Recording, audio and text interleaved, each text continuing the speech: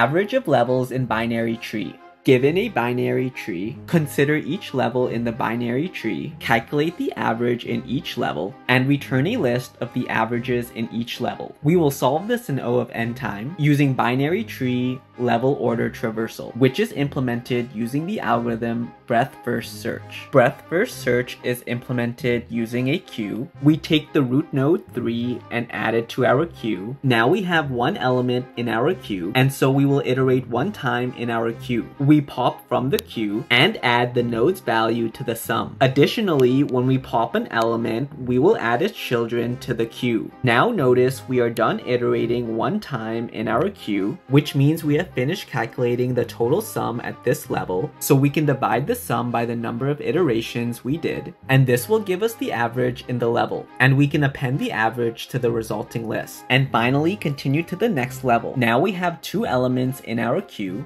and so we will iterate two times in our queue. We pop from the queue and add the node's value to a sum. And notice node 9 does not have any children, so we don't append to the queue. Again, we pop from the queue and add the node's value to the sum. And since node 20 has children, we append them to the queue. Now notice we are done iterating two times in our queue, which means we have finished calculating the total sum at this level. So we can divide the sum by the number of iterations we did, and this will give us the average in the level. And we can append the average to the resulting list. And finally, continue to the next level. Now we have two elements in our queue, and so we will iterate two times in our queue.